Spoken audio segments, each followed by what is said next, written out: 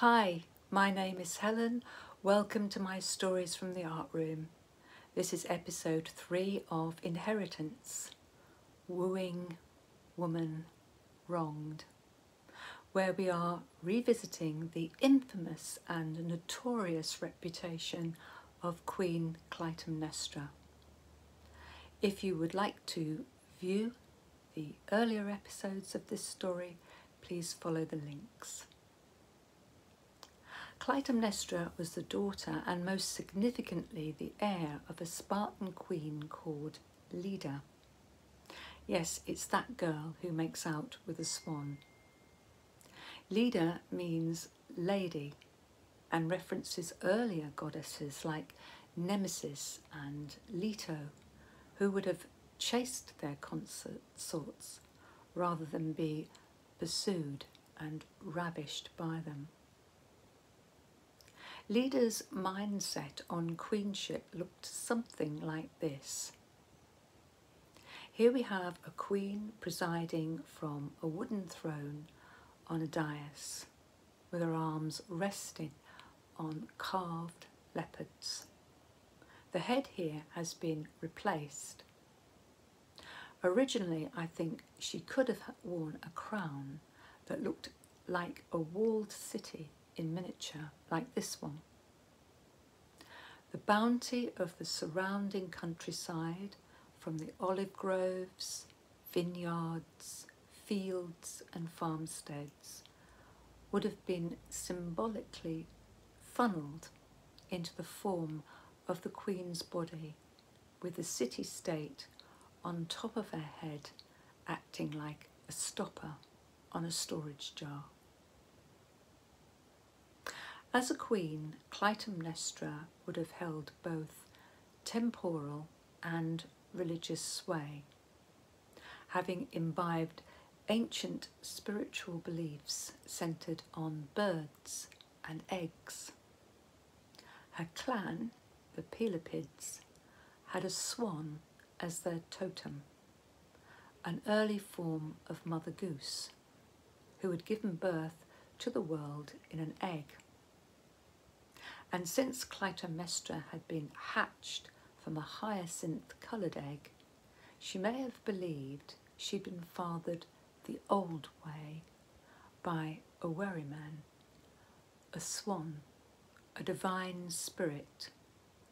And so this made her a daughter of a goddess, with Tendarius only her father in name. Clytemnestra's forebearers lived with the ancient system of matrilineal inheritance, where women had property by the law of mother right. A matrilocality, or matrilocal residence, means female offspring remained living in or near the mother's house even after they had married, forming large clan families. This system existed all over the world and lasted up to land reform in the 20th century in the Kerala district of India. Sociologists there were worried about its demise, as it is a very stable way to live.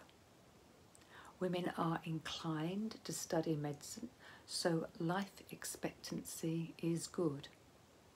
And when a disaster hits a person's life, they could always return to their mother's house. Matrimony used to mean the inheritance of property in the maternal line, the female equivalent of patrimony. As a Spartan, high-ranking noblewoman, Clytemnestra believed she had the right to choose her husband and to divorce if she so wished.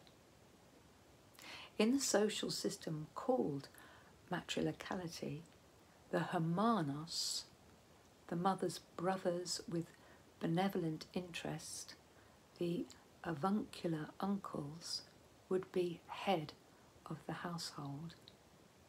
They were the father figure to the queen's children, especially the daughter who would inherit, and would normally negotiate marriages and protect their sister's interests.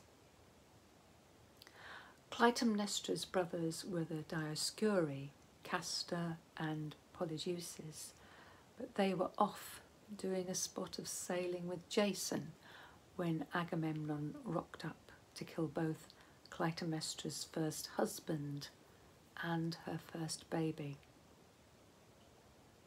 So she was then forced to marry Agamemnon, with whom she had 3 daughters: Iphigenia, which means mothering a strong race; Electra, which means amber; Christothemis, which means golden order; and a son called Orestes, before Agamemnon left to fight in the Trojan War. Before he leaves, Agamemnon insults the goddess Artemis, who is a huntress, by killing a stag in her sanctuary, proclaiming that he is the better hunter. Then, to appease the goddess and ensure that he gets fair winds for sailing, he sacrifices his daughter Iphigenia. Now, given how a matricality operates, one wonders about the real reasons behind Agamemnon's actions. Just what did he intend when he returned from Troy 10 years later? Perhaps, like me, you now have some sympathy for Clytemnestra's position as queen. Next time I will be exploring the point of view of the men in this tragedy. It's something of a cautionary tale about domination in a time of seismic change in religion and the way society was structured. So please subscribe to turn on a notification for episode 4, Agamemnon. Thanks for watching, and hope to see you then.